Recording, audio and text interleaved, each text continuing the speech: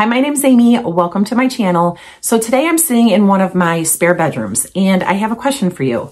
If you have a spare bedroom, specifically a bedroom, what do you use them for? Do you use it for storage or maybe a craft or sewing room, a toy room?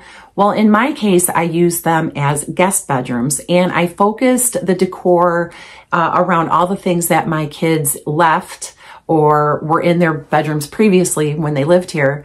I have two kids. They both have grown and moved out. My son is moved out of state, started his veterinarian career, and my daughter and son-in-law only live about 2 miles away with my awesome 2-year-old little grandson. So what I wanted to do was incorporate a 2 to 3 color palette and decorate around those colors, and then bring in a few of the personal things that they have left behind so that if they visit or need to stay over at any time, it's just a nice, comfortable space for them for when they're here.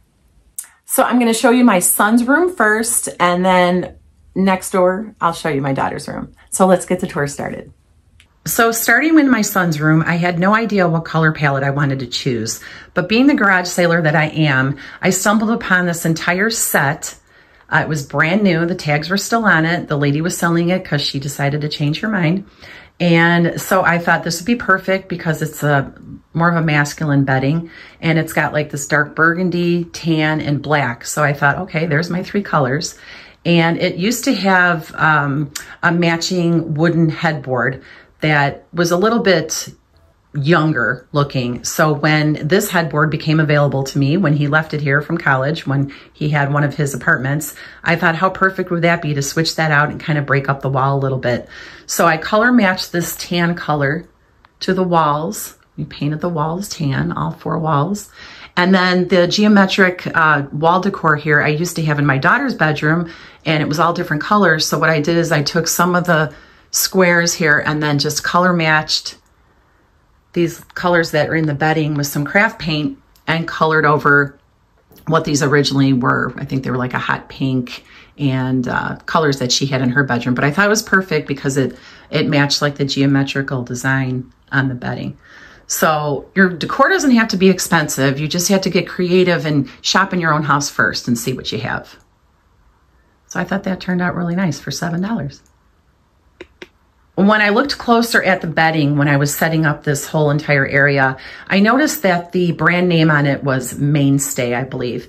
So I hurried up and looked online to see if there was any sheets or any other thing I could use because I wanted to make a matching curtain. So what I did was I looked it up, and because it's a little bit older, it was discontinued. So I thought, where am I going to get something that matches this? So I bought a shower curtain. They had a matching, like a bathroom shower curtain set that went with this bedding. So I bought it. It came, and I found this amazing bench. Now this was country blue and white plaid with blue legs. And I found it on Marketplace. I think it was literally like $5. And I got to it first. The lady was saving it for me. And I took it home and I took the pad off and I covered it with the shower curtain. And I staple gunned it. If you've ever reupholstered anything, it's very easy. You just match up your print on the front and tuck it over on each 4 sides. And then you just staple gun it and then screw it back onto the legs, which I painted black. Had a couple extra black spare pillows to put there. And so for underneath the window, I had extra fabric. So I just made a little simple valance, which is just 1 hem put on a rod, and now everything matches. His bedding, the bench, and the window curtain. So another item I found at a garage sale for about $8 was this little shelf unit here. And the same lady that sold the bedding must have gotten some decor for it already, and then she changed her mind. So I have found this. And then this little piece here.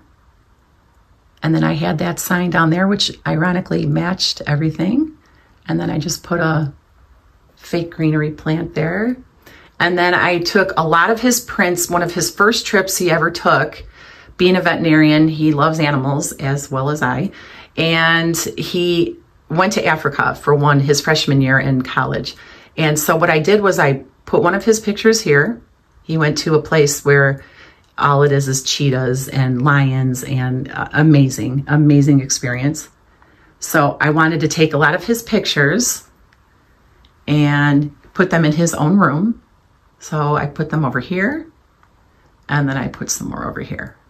So anytime he comes home, he's got some memories of his wonderful trip he took.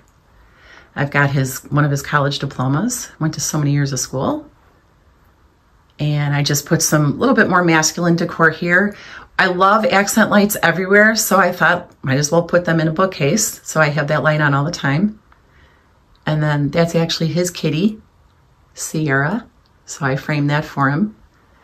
And then this is one of his lamps from college that he had in his apartment. I just got a black shade for it, and I think it was a white shade originally. And then there's his kitty again, Sierra. So I framed that. And then in his nightstand, he's just got a couple of his yearbooks from high school. He got a kind of like a similar yearbook for college. And so I put that there. And then all his drawers are empty in case he needs to put anything in there if he comes to stay and visit. But the best part is when you have a spare closet in your house, you utilize it. Well, let me show you. I collect literally everything, and I absolutely love decorating for pretty much every occasion and holiday possible. And I have a front porch and a back porch that do not get wet when it rains or snows. So I have bought tablecloths and runners and blankets and pillows that I can use outside. But where do you put all these things when you've accumulated napkins and napkin rings and table runners and all that kind of thing? Well, you put them in a closet that you now have that is empty in the spare bedroom. And so now all my table runners are on hangers. So it keeps them nice and wrinkle free. And then I bought a collapsible shoe rack and put all my napkin holders in there.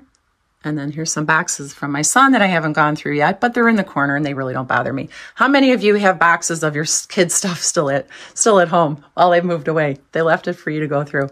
Me. So, and then a couple blankets up there and some extra pot holders. And then I found this little Stairlight 3-drawer unit at a garage sale, couple dollars. These are awesome to have. I have them in pretty much every room. So my placemats fit absolutely perfectly in these drawers. So I have like 3 drawers of placemats that now stay nice and organized.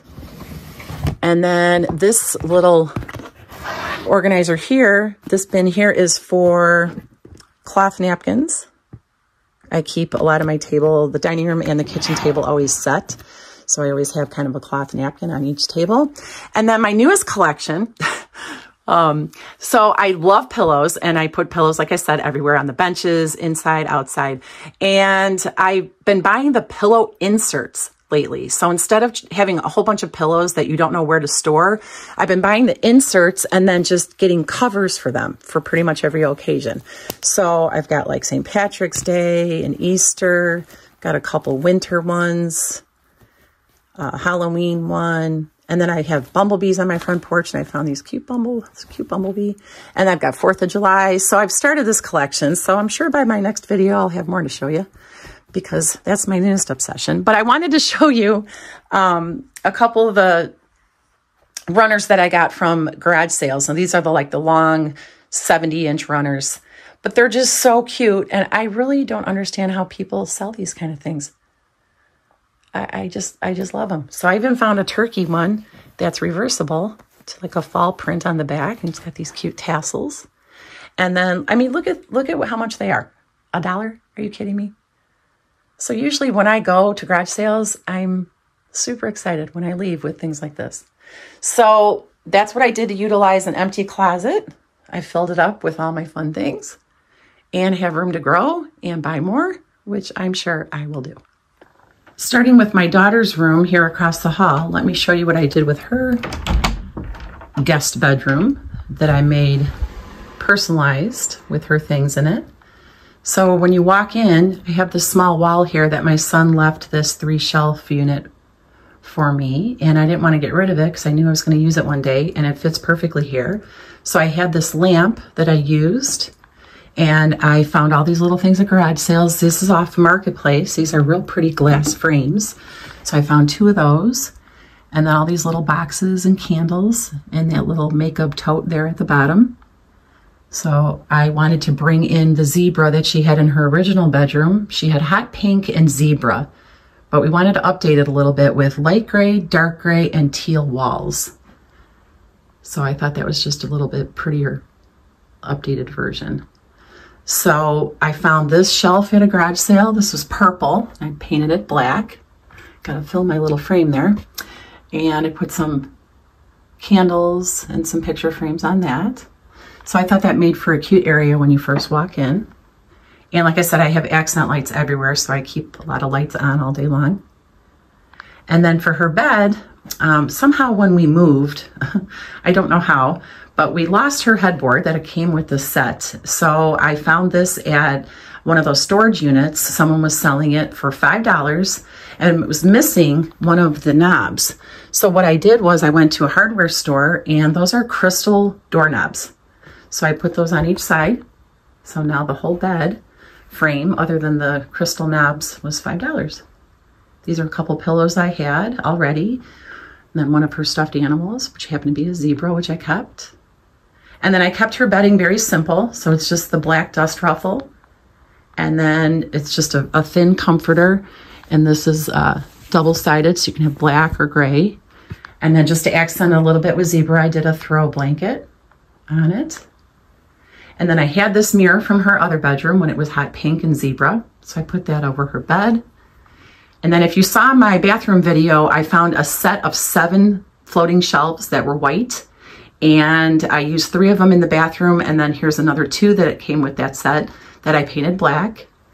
And then found these metal buckets and put some greenery in them on each side. So I thought that looked cute.